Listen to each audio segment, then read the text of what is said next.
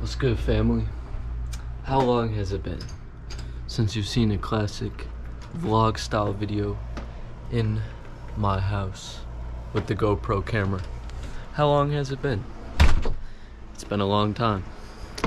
But hey, my dad got this bike for free. It was just sitting outside someone's house with a free sign on it. He got it, put new inner tubes in the wheels. It's pretty small, but like, it's still hella fun to ride around on. So yeah, you just get a ride on a bike with me.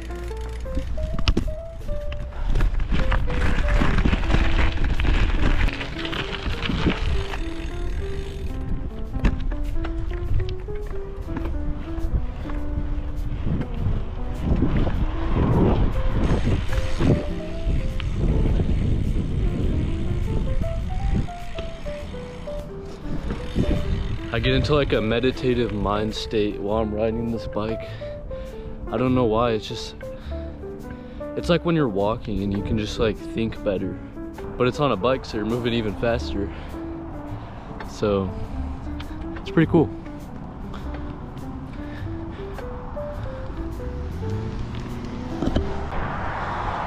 But anyway, how you guys been?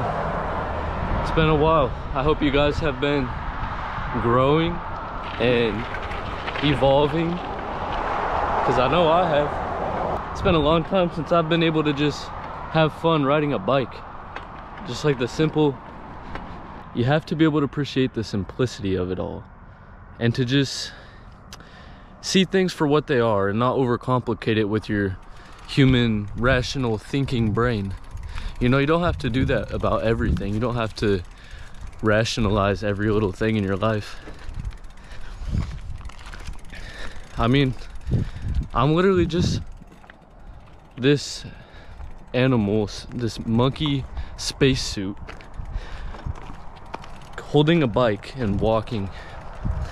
And that's all there is to it. Yeah, there are deeper layers to it. I mean, there's a lot going on here. It's not really just how I explain it. There's more to it, right? But what I said also is true though. Like, I am just this human monkey suit walking with a bike, and it really is that simple. And a lot of times I feel like we get so caught on all the complicated stuff that we can't even just enjoy the simple, just the little things, man. Like, yes, I'm here right now. I'm here, and that's all there is to it. Like, but it's funny. Imagine just on camera a lightning bolt comes down and strikes me right now. How would you guys react? Would you like the video and comment if I got struck by lightning right now? Oh. I keep almost falling because I'm trying to record. Hey, I like to do jumps on those. That's fun.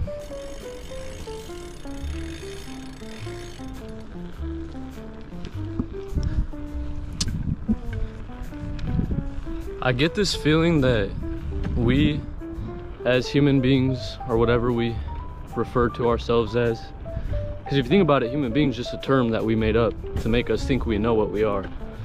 But I don't think that term encapsulates the truth. But anyway, I feel like what we are is like a seed, like a tree that grows. And right now we're just little seeds and like little saplings. We're like just starting to come out of the dirt. But the thing is, we have to get through the soil to get to the fresh air. And that soil comes with baggage. It's all of our programming, all of our collective unconscious memory, our personal unconscious memories, and stuff like that. And you gotta get through that soil to finally sprout and get to the air and start growing and like becoming the beautiful, massive, lovely tree that you're meant to become. And yet we get so identified with the seed and the form of the seed that we come in that we think that's who we are, that you're just the seed. And by believing that, because you're so powerful, you actually prevent yourself from ever growing and sprouting into what you're meant to become. The tree can look very different than the seed. The outcome can look very different than the beginning stages. You have to allow change, not get scared when you start to change. A lot of people, they start to change and they don't like it because it's new, and then they just don't change. Well, you're changing because you're meant to change. So let yourself change and grow and become whatever you're meant to become, because we're all meant to become something, and we're all so unique. We all have our own design that we will fulfill if we allow ourselves to grow and provide ourselves the nutrients and time needed to become what we're meant to be. That's just how I've been feeling though.